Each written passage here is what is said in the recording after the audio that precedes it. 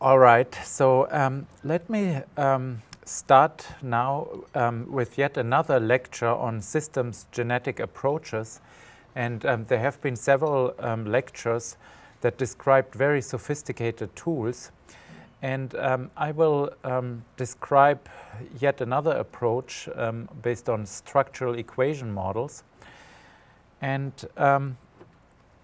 so the approach I describe is published in several forms. So in one article, Jason Ayton, who was a former doctoral student, developed the so-called network edge orienting software, which is based on structural equation models.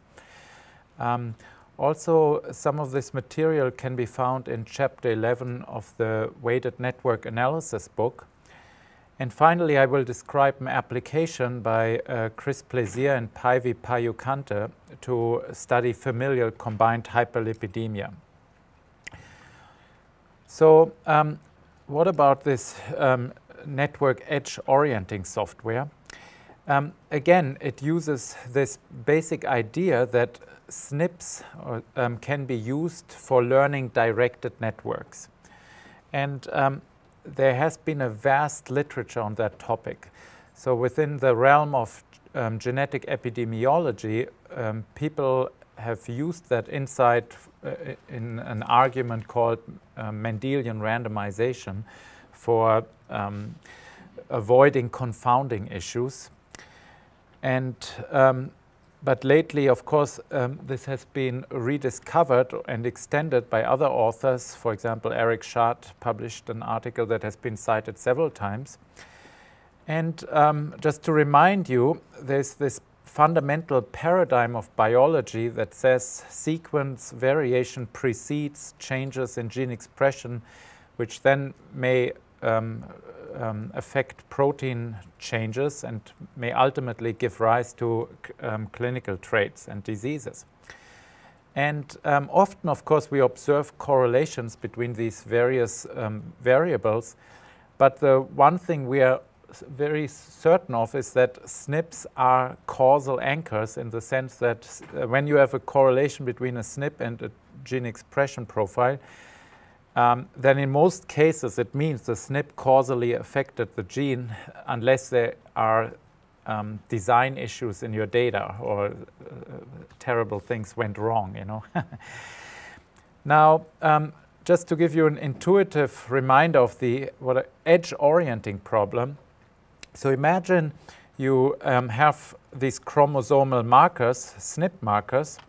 You have various gene expression levels, various genes. You have some clinical traits or physiologic traits, such as insulin levels or HDL levels. And often correlations tell you, well, there's a strong correlation, a strong relationship between various edges. And when you just have, when you only have a co-expression network, we really cannot dissect causal relationships. But what we hope to get as part of the solution of the edge orienting problem is edges that show directions.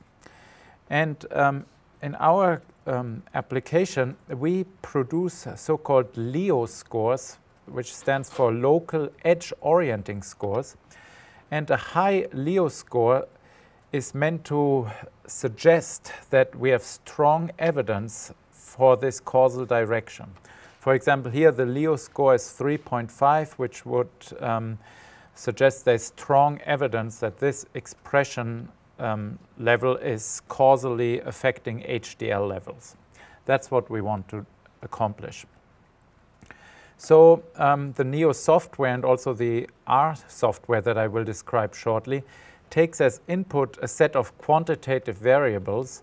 So these could be physiological traits or clinical traits, but also, of course, gene expression levels. And another critical input is to our SNP marker data or genotype data coded in a numeric fashion. So when you, for example, 0, 1, 2, counting the number of the minor allele, but you could also have a recessive coding or dominant coding, but it will be important to have a numeric coding of these markers. Now, here I of course emphasize the use of SNP markers, but if you have other causal anchors, you could use them as well. And then the software and the R functions output these scores, the Leo scores, for assessing causal relationships between these correlated quantitative variables. And Jason Ayton has produced the NEO software that gives you this type of an output, where for each edge, for example, from trait A to trait B, the software calculates this Leo score, say 1.5, which then suggests that there could be a causal relationship where A causally affects B. So that's the hope. And as I mentioned, this NEO software and our approach is based on the evaluation of local structural equation models. And just to remind you, structural equation models have long been used in statistics. They were first described in the 1970s. It's a well-established tool for dissecting and evaluating causal models. Structural equation models are really a generalization of multivariable regression models. All of us know regression models, but of course people haven't stayed at that level. They've expanded it to these structural equation models. Oops. Now, in our situation, we restrict our attention to very simple causal models. So here I describe 5 different causal scenarios involving 2 quantitative traits, A and B, and 1 SNP marker. M stands for marker. And so we evaluate these 5 different causal scenarios. For example, this one where the SNP marker causally affects trait A, and then trait A causally affects trait B. That could be of great interest. But there are, of course, alternative causal scenarios possible. For example, the marker could actually affect trait B, which then affects trait A. Or the marker affects A and B simultaneously, and there is no causal relationships between A and B. And when you think about it, you could probably think of other causal scenarios, but our software can only distinguish these 5 types. And why? Because we found other causal scenarios are indistinguishable from one of these. Now this happens when you have a single SNP marker, for example. But also sometimes you have multiple SNP markers available, and then you can come up with other causal situations. But I don't talk about those today. The one thing to highlight is that my focus is on a single edge, meaning 2 quantitative traits. And earlier today you heard, of course, a talk by Bin Zhang, and you will hear other talks by Jun Su. And also yesterday, Brian Yandel and Elias Chaibunitu described causal modeling approaches that involved multiple edges, really networks, causal networks comprised of multiple nodes. And I have a much simpler scope and much more restricted scope here, in any event, when you have a causal scenario, then you can evaluate how well your data fit this causal scenario by using this structural equation model framework. And just to give you a glimpse of what is being done, it is that there is again a objective function that is being minimized. And so when you have a causal model, it gives rise to a certain parametrization of the covariance matrix, right? What do I mean by that? So we have a SNP marker, we have 2 quantitative traits, A and B, and we can form a a three-dimensional variance-covariance matrix among those three variables. And so we observe this variance-covariance matrix. I mean, this is just literally output of standard the cov function in R. Now, what does the causal model do for us? The causal model suggests that this observed variance-covariance matrix has a certain form. And this form is parameterized. There are certain parameters. And so when we evaluate the causal model, we actually fit the parameters by minimizing this function. And just to be clear, these straight line indicate the determinant. So we take the logarithm of the determinant minus the logarithm of the determinant of the observed variance component matrix and plus trace and so on. And m is the number of variables.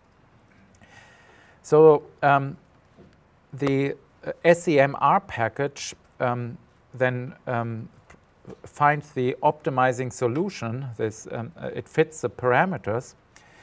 And then after plugging in these minimizing values for the parameters and multiplying it times the sample size, we arrive at a chi-square statistic. And this chi-square statistic evaluates the model fit. So if the once you have a chi-square statistic, and here you have the corresponding degrees of freedom, you can calculate a p-value. And this p-value tests the hypothesis that about model fit, and in our situation, we want to obtain a high p-value because it suggests that the causal model fits the data, right? A low p-value means that the causal model that you study doesn't fit the data. But in practice, of course, you have a causal situation in mind. You want that the marker affects trait A and A causes B. You have a causal hypothesis. And so for you, a high p-value is good news because it says the data that you measured really fit this causal scenario that you outlined. So I make this point because throughout biomedical research, we are always opening the champagne bottles when we have a small p-value. But, but not here. In this structural equation model setting, we want a high p-value. So to give you a few more details, remember I had these 5 causal scenarios involving one single marker. And what I omitted earlier is there are certain parameter values. For example, when you have a causal edge from M to A, there's a coefficient, a path coefficient, alpha. And also, there are certain variables that model noise. So there's a epsilon is the noise variable, and so on. And also, there's a parameter gamma going from A to B. And the epsilon is a noise variance, so there's a parameter called sigma square measuring the variance. So although these models are very simple, they do involve certain parameters, alpha, gamma, sigma square. And as I mentioned, these parameters are being fit by minimizing this objective function. All right, and then for each model, we then calculate a p-value based on this chi-square statistic that I mentioned. And so we end up with 5 different p-values. And so in principle, selecting a causal model is rather straightforward because you could say, well, I choose the causal model with the highest p-value as the one that fits my data. It's as simple as that. However, looking at all 5 p-values can be a tedious exercise, you know. And so, therefore, we define a statistic which is a relative model fitting index as follows. So remember, we are often interested in one causal scenario. The SNP marker causally affects a gene A, and that gene A causally affects, for example, HDL levels. That's our causal situation that we're interested in. And we get a p-value for it. But we divide this p-value by the best fitting alternative, by the p-value from the best fitting alternative model. Remember, there were 4 alternative causal situations, right? And so for each of these 4 causal scenarios, you also get a p-value. And so then the p-value of the next best model can be obtained by forming the maximum p-value across these 4 alternatives, right? And so therefore this ratio of the p-value from your causal model of interest divided by the maximum over the 4 alternatives gives you a relative fitting index for evaluating the fit of your model. And then after you obtain this ratio, we transform it using the logarithm with base 10. So what does that mean? So let's say this local edge orienting score, this Leo score, takes the value of 1, then it tells me the following. It tells me that my causal model of interest fits the data 10 times better than any of the alternative models, you know. Now, intuitively, this is a good evidence that it's 10 times better than anything else, and therefore it may be worth exploring, you know. So to remind you how we go through a typical analysis. So yes. Could you, in practice, get a result here where actually originally your null hypothesis was rejected for all of the models, but this fit makes it look like one is quite a bit better than the other 4, but really you've rejected the null, so do you have support for that model or not? Yeah, let me repeat the question for the camera. So the question was, could it be possible that actually all 5 p-values are significant, meaning none of the 5 models fit the data? And then, of course, when you form ratios, it could still be that one model looks much better than the others, but actually none of them fit. And of course, that could happen, you know. So everything that can go wrong will go wrong, you know. That's Murphy's law. So yes, that can happen, and sometimes it does. And therefore, this really highlights that this relative fitting index is actually just the first step. So it allows you to quickly look at certain traits A that are semi-interesting. But then, after you find an interesting gene, for example, you then really want to go back to the individual p-values, look at them. But even that is not enough, because structural equation models really allow you to output multiple fitting indices. There are very famous fitting indices such as RMSEA, CFI. There's a vast literature on fitting indices, Wald statistics, and so on. And so in our software and also the SEM's R package, which was developed by John Fox and his colleagues, they really output all of these fitting statistics. And no doubt you want to look at all of them before you publish your gene in a paper. It's really a fruitful exercise. Having said this, we have several applications where the Leo score produced rankings that were very meaningful, you know. And remember, every speaker in this room emphasized that these causal analyses based on stationary data make a lot of assumptions, you know. And so I think all of us are in agreement that whatever you come up with, always use biologic validation experiments. These are always just exercises in generating hypotheses. That's all it is, you know. Yes? Yeah, just a small question is that Yeah. the LU index, what you are saying Yeah. here, test these different models. Yes. Similarly, we heard yesterday also about the causal model selection test, CMST, for testing those Yes, models. yes, yes. What is the difference between these two model testing methods? Yes, so the question is, we heard about several statistics for comparing these different causal models.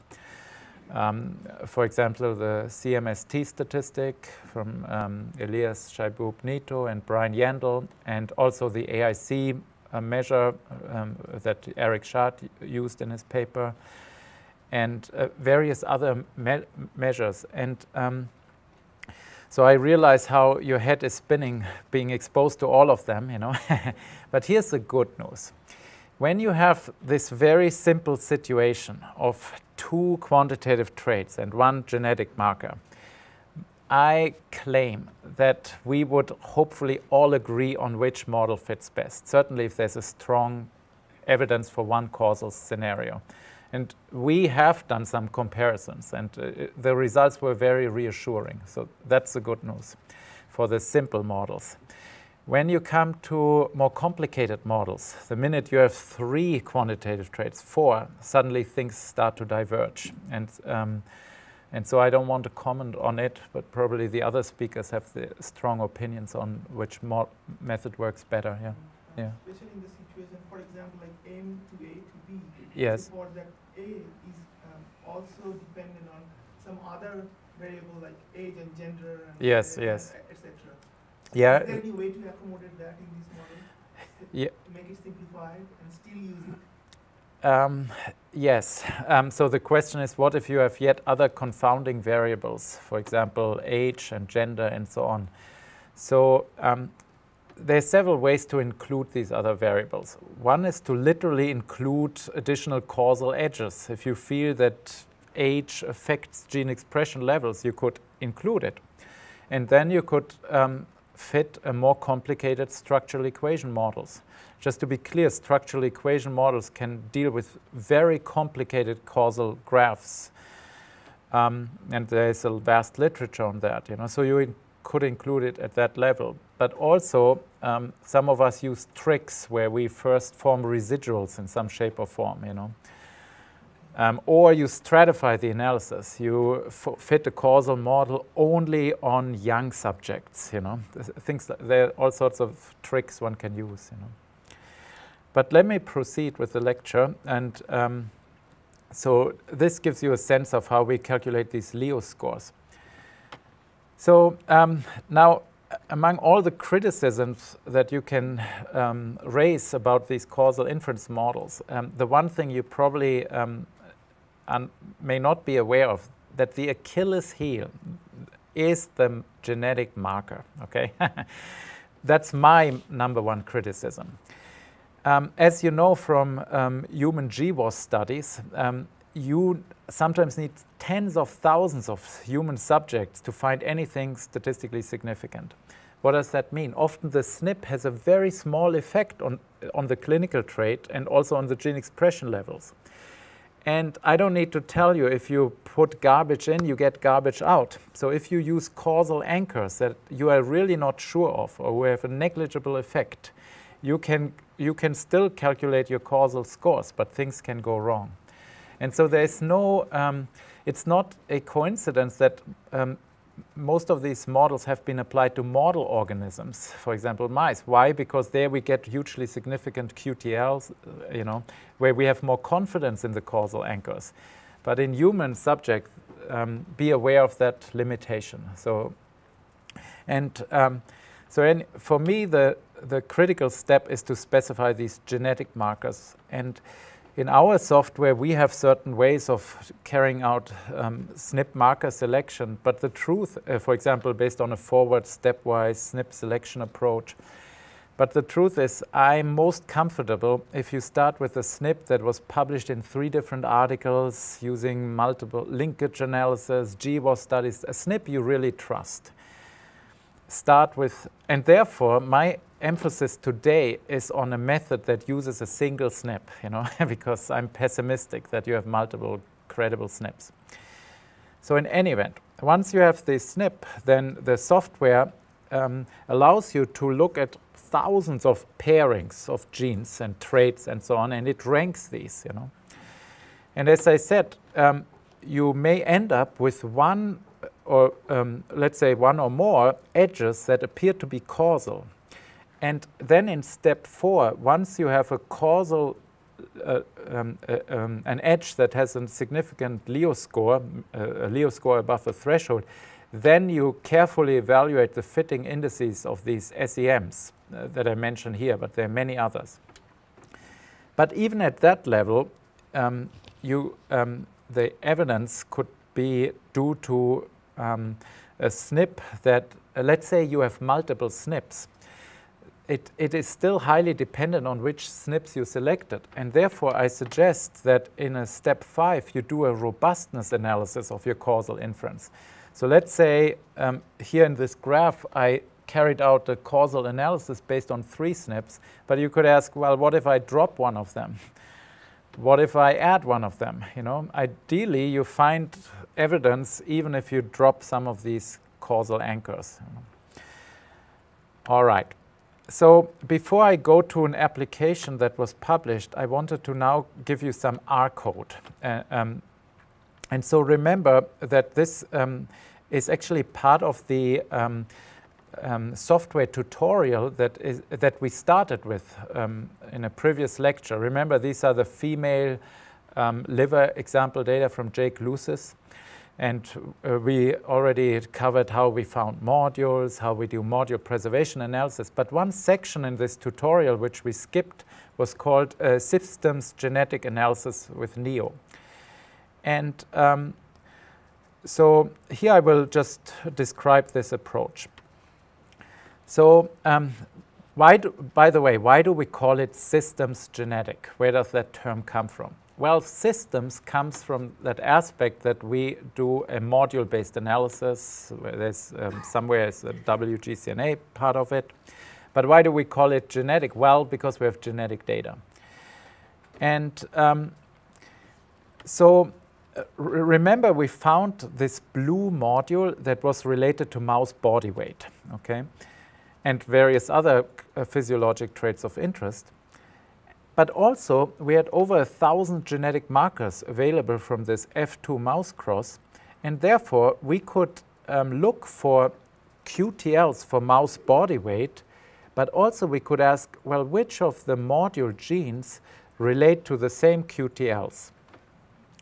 So remember, in order to find QTLs or really SNPs that relate to mouse body weight, you can do a lot score analysis using the QTL-R package.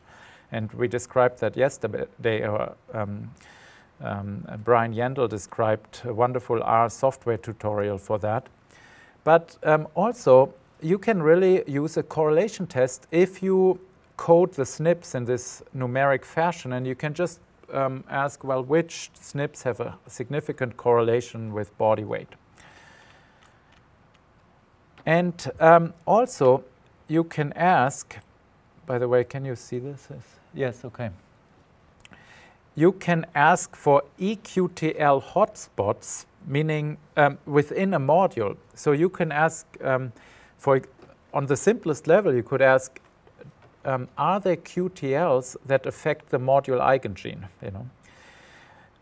Alternatively, you could ask, among those several hundred genes in the blue modules, how many of them correlate with a SNP that also correlated with mouse body weight? You know?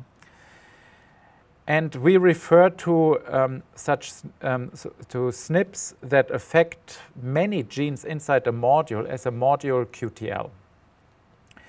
And for the blue module, we actually found 9 such module QTLs, but there was one QTL on chromosome 19 that was particularly exciting because not only did it affect a lot of genes inside the module, but also it had a significant correlation with mouse body weight. And therefore, we focused on this one SNP as a causal anchor of the entire edge orienting analysis. So now in this final step, which goes towards finding key drivers of this module, we then calculate these Leo scores. So what do we evaluate? Notice there's this causal model that we evaluate. So we have this one SNP on chromosome 19, and we ask for every gene inside the blue module whether it relates to mouse body weight in this causal fashion, right? The SNP affects the gene expression level, and the gene expression level then affects mouse body weight. And to fast forward, remember one way to read the tutorial is by always looking at output, you know. And so there is a function, an R function called Leo single anchor analysis, which does exactly what the name says. It calculates a Leo score for a single anchor, meaning a single SNP. And what you see here, I evaluate whether this causal anchor causally affects trait A, which is the module eigengene, which may subsequently causally affect mouse body weight. And when so the way to run this type of analysis is to just copy and paste the blue code, which I will explain to you in a second. But basically, you copy it, you paste it into the R session,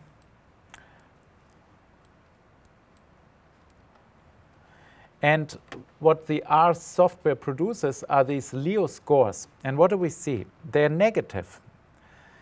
And so it means there's absolutely no causal no evidence that this blue module in its entirety causally affects mouse body weight. You know, so it's a negative finding. You know.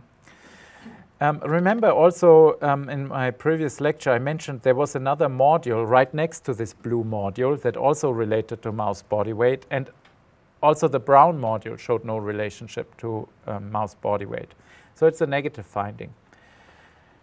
However, the module was comprised of hundreds of genes, and as I said, a more meaningful analysis perhaps is to restrict the attention to all the genes inside the blue module and to evaluate which of the genes in the blue module show a causal relationship with mouse body weight. And so now this R code evaluates now every gene. It will take a couple of minutes. But to already tell you, we then focused on 3 genes that have a Leo score larger than 3. Remember, this is on a logs scale with base 10, so it's 10 to the 3. So if one of these genes is implicated, for example, this gene, which is cytochrome P450 family 2, for this gene, there's strong evidence that it causally affects mouse body weight, meaning this causal model fits 1,000 times better than any of the 4 alternative models. You know. And so when we applied it to all the module genes, there were 3 hits, and only one of these probes was associated with a gene symbol. As I mentioned, this cytochrome P450 related gene. And actually, our colleagues had found that this gene was related to body weight, and they just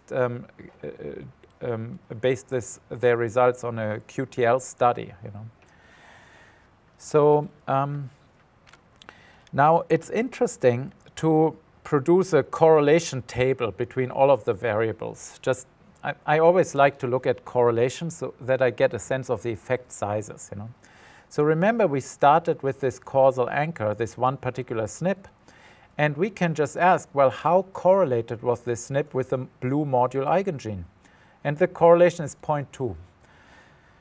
I don't know how you look at it. If you are a GWAS person, that's a huge correlation, right?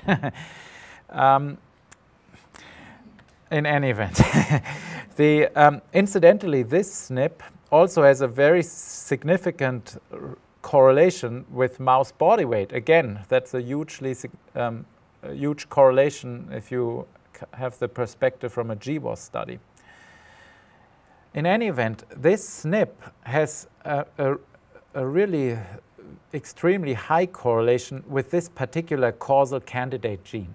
Remember how this probe, this corresponds to the cytochrome P450 gene. So this probe has a negative correlation of 0.70, you know. So what does all of this tell me? If you really believe the SNP, if you really think this SNP affects mouse body weight, then yes, this particular gene is interesting in its own right because it already has a very strong correlation with the SNP, you know. But further, apart from that, as I said, when you focus on this local or this causal model, then using this SNP again leads to a fit statistic that indicates the causal fit is really works well. All right. Are there any questions? Let me show you the output. So notice the R command finished, and here we evaluated 524 genes that were inside the blue module. And so out of these 524 genes, only 3 genes had a Leo score larger than 3. So they would be strong causal candidates if you assume that the causal anchor is appropriate and make various other assumptions. Now, some of you may be interested to learn more about the structural equation model R package developed by John Fox. And I just wanted to give you just some statements to guide your reading. So what you do, of course, you have to read the SEM package into R. And so you just do that by, for example, here copying and pasting. And now the other thing that is required when you evaluate these causal models is you have to specify the causal model. And so there is an R command within the SEM package called specify model. And here I have these 5 causal models, and for each causal model I need to specify it, and I do that. So this is causal model 1, causal model 2, and so on. And so here we use a certain formulation of causal models called the RAM formulation. But basically you say there's an edge from A to B. Remember, the causal model 1 assumes that A causally affects B. Then I tell it this will be the name of the parameter, the path coefficient, it's beta. And then you can specify initial values if you have, but here I say I don't know the initial value. So in any event, you get these 5 causal, you specify these 5 causal models, and then the next thing is you need to calculate a model fitting p-value for each of these causal models. And this is accomplished by using this function model fitting p-value, and the function takes as input a structural equation model object. And then, as you notice, it makes use of the chi-square statistic and the degrees of freedom and calculates this p-value. And then there's another R function called Leo single anchor, which I used a second ago. And it, of course, evaluates. So this R function calculate these 5 different model p-values and ultimately defines the Leo score in the fashion that I described. It takes the log with base 10 of the ratio of these p-values, you know. And so again, the purpose is to allow the data analyst to quickly prioritize thousands of causal models, right?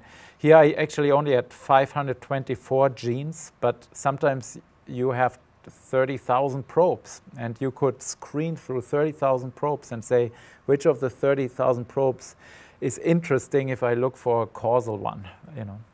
So that's the purpose. But again, the SEM object that we fit here, see here we fit this a causal model using the SEM command, and this object reports a host of fitting statistics by just running the summary statement, for example. So you would then carefully look at the genes that you found, whether they actually do fit things well. But never mind all the statistics. At the end of the day, what you really need is biological validation. So let's come back to the PowerPoint slide. And now I want to describe how we applied this type of approach to data for studying familial combined hyperlipidemia. And these are data that were generated by Päivi Päiväkanti, who was the PI on this study, and Chris Plaisir, who was the first author. So FCHL is, of course, a lipid disorder, and it's characterized by elevated fasting plasma triglyceride levels, total cholesterol, or both. And Päivi Päiväkanti had previously carried out a linkage analysis in a Finnish data set and found one particular SNP that was highly associated with this hyperlipidemia. What does that mean for us? We really have a good causal anchor. That's what it means. There was strong evidence that it relates to hyperlipidemia. Now, this SNP was located in the 3' UTR of a transcription factor, this USF1, and Päivi Päiväkanti and her colleagues had used ChIP-seq data to show that, yes, this transcription factor mattered. And so in this study, then, my collaborators looked at 70 extremely discordant individuals. Now, remember how we earlier discussed what kind of sample size is needed to do a causal analysis. And I completely agree with the statement, ideally you want several hundreds at the very least. And that when you have a really good causal candidate, because if you don't, you want several thousand, you know. But in any event, let's just be courageous and proceed with the analysis. So we, to defend this data set, so these were extremely well-characterized individuals. Half of them were on the low end of hyperlipidemia, and half of them were at the high end. So these were extremely discordant individuals. And also, the other thing is we studied a relevant tissue. So these were fat biopsy samples, you know. But I do mention that a sample size of 70 gives you only 80% statistical power to detect a correlation coefficient of 0.33, right? That gives you a sense. Now, in order to make any sense of these data, we needed to apply a data reduction approach. And of course, WGCNA is a proven method for reducing the data.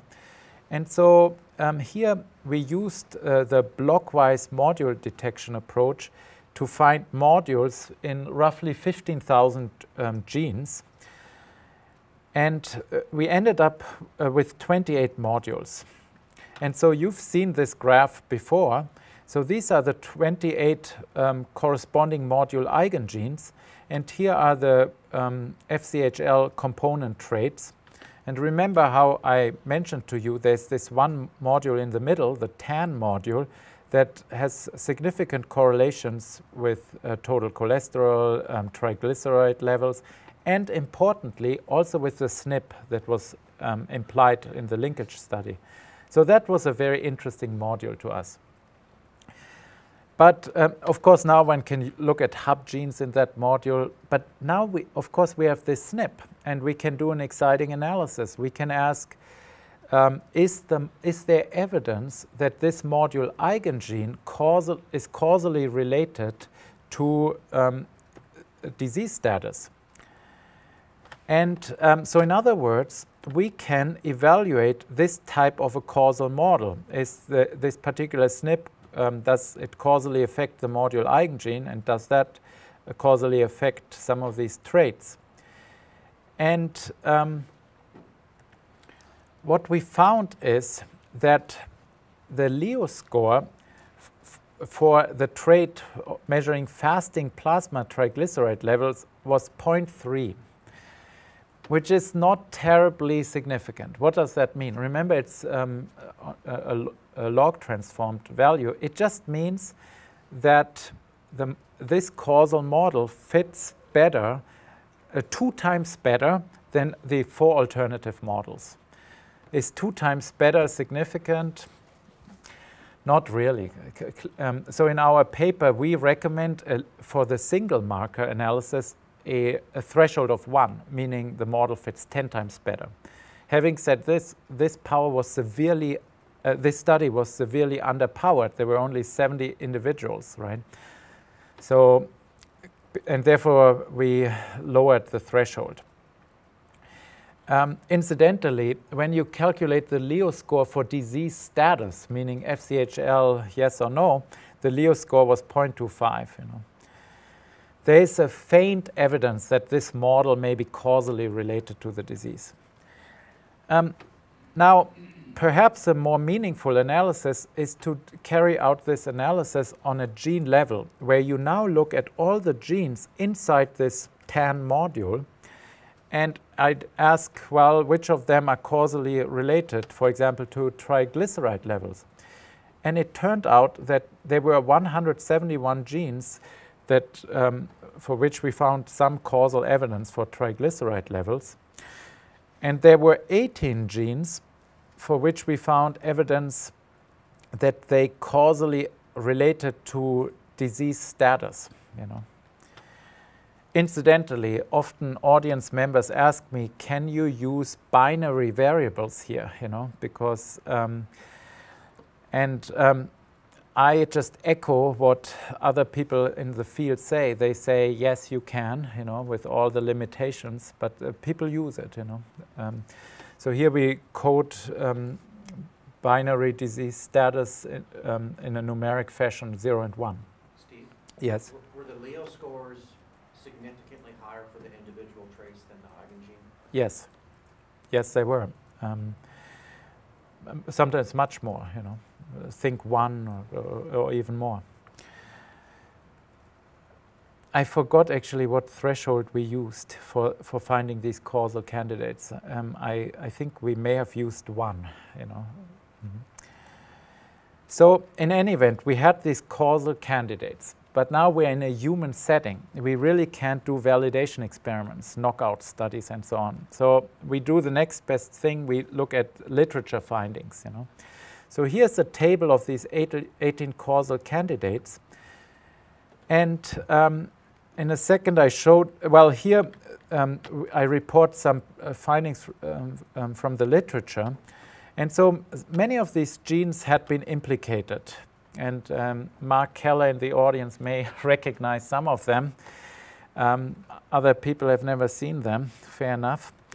I briefly mentioned there was also a GBOS study that has been mentioned now a couple of times by other people in human subjects by Kathirasan et al. And so what you can do is you can ask, are there SNPs that underlie these causal candidates? And were these SNPs implicated to be related to hyperlipidemia relevant traits in this GBOS study? If so, there's indirect evidence that yes, maybe they may be causally implicated. And so yes, here my colleagues report various p-values. from this study. But there was one particular gene of interest. There was this one gene, the FATS3 gene, fatty acid desaturase 3 gene, and this was of particular interest because, again, we had found it, and also there was a SNP located within that gene that had been implicated in this GWAS study. And so then my colleagues focused on this particular SNP in the FATS3 gene and showed that even in this subgroup of 70 subjects from the Mexican population, there was evidence that this SNP related to disease status. So there was, again, some evidence that, yes, this FAT3 gene may be causally related. So just to remind you, why did we use WGCNA? It was really needed in order to leverage this small data set. It allowed us to find this very exciting module related to hyperlipidemia. We were able to use the KME, the module membership measure, in order to carry out a functional enrichment analysis for Go ontology categories. I skipped that. There's one slide where I mention the Go results. They made sense. We found lipid-related themes. And also, it allowed us then to restrict the causal analysis to the genes inside this module. And what I like about this study, it tells you that, again, this causal analysis applied to a module may provide an alternative way of arriving at these key driver genes. Bin Zhang described his approach for finding key drivers, but there are many other approaches for then looking at these sub-networks and prioritizing them. Again, the R software that I just presented a second ago corresponds to one of these book chapters. And here I acknowledge several of my collaborators, in particular Päivi Päijykanta and Chris Plaisir, who were the authors on this systems genetic analysis. Okay, thank you.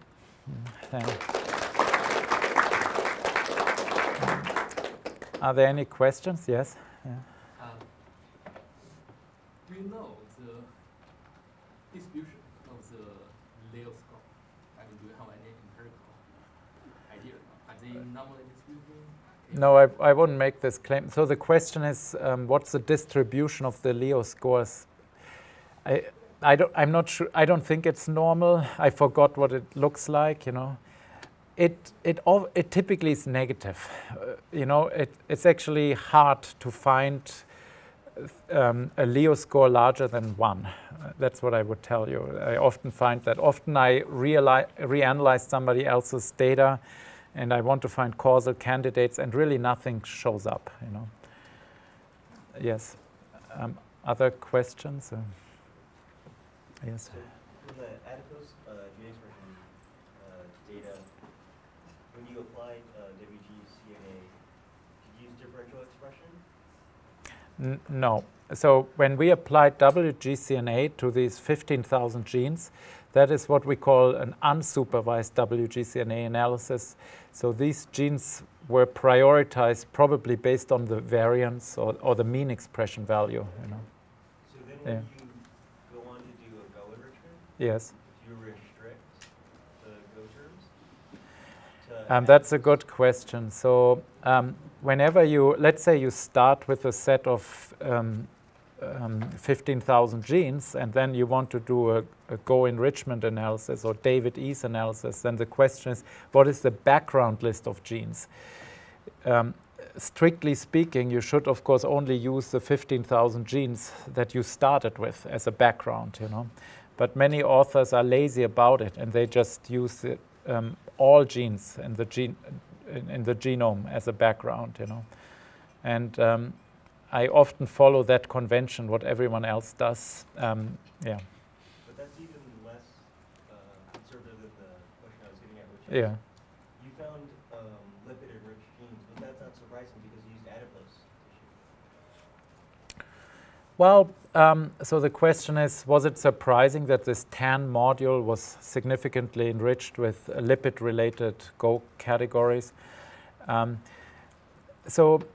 don't think it reflected that we focused on lipid tissue because there were other modules that were not enriched with these lipid categories. Do you see what I'm saying? Remember, we had 28 modules and not every module was enriched with lipid metabolism related themes, you know. Having said this, I agree with the gist of your comment. Sometimes it happens by pre-selecting genes. For example, if you look at brain tissue and you select genes that are overexpressed in brain tissue, then you find neuron-related themes, you know. So yes, that could go wrong, and so be aware of that potential bias. Yeah. Yeah. Usually in genetics, I mean, we do the association. We have like huge sample size, like 10,000 individuals. Yes. But when you do the gene expression, we usually just have a very small subset. Yes. 10,000 individuals. Yes. I assume, in theory, this method can be applied to that kind of data. But can you comment on what do you think is the best practice? Yes, so the question is that sometimes in genetic studies we are fortunate enough to have tens of thousands of samples, but for gene expression studies we may have a couple of hundred samples. And how to deal with that? Well, remember, we only need this very large sample size for GWAS studies because the effect sizes are so small. And so as a workflow, you could start with a very large GWAS data set to find credible SNPs. And then when you do this systems genetic approach based on gene expression data or DNA methylation data or other omics data, you really then focus on these causal anchors. Because the hope is that the gene expression levels or methylation levels show stronger effect sizes with your clinical traits, and therefore you get away with far fewer samples. And I think our applications demonstrate that. You know, sometimes a couple of hundred of subjects are sufficient. Even in this study by Pivy, if you are in the relevant tissue, human fat tissue, and study the trait, then we even as few as 70 samples allowed you to find highly significant relationships between a module and the hyperlipidemia-related traits. So yes, that works. Yeah. Okay. Yes. Just to comment on your response to his question. Yes. If I have to do these genome-wide association studies, I will do in a reverse direction. Yes. The direction will be first find out the expression regulators or methylation regulators. Yes. And then use those limited number of functional SNPs to test their association with phenotype, because the phenotypes are most of the time complex as compared to those quantitative traits like expression or methylation. Yes. Yeah, just to echo it. So another strategy is to start out with the omics data, the gene expression data, find gene sets or regulators that matter for the trait. It could be a module, could be transcription factors or what have you. And then look at SNPs that underlie these genes, for example, that co-locate with them in some shape or form. And then use this set of SNPs I want to call it SNP set enrichment analysis, for example, for in a GWAS study. And I really think that it's a very promising strategy. As a matter of fact, I use it myself, you know, so in some of my projects. Yeah. But with this, let me stop and remind you that this time lunch ends a little bit earlier at 1:15. So please be here because there will be another very exciting lecture from Bin Zhang. Yeah. Thank you. See you at lunch. Yeah.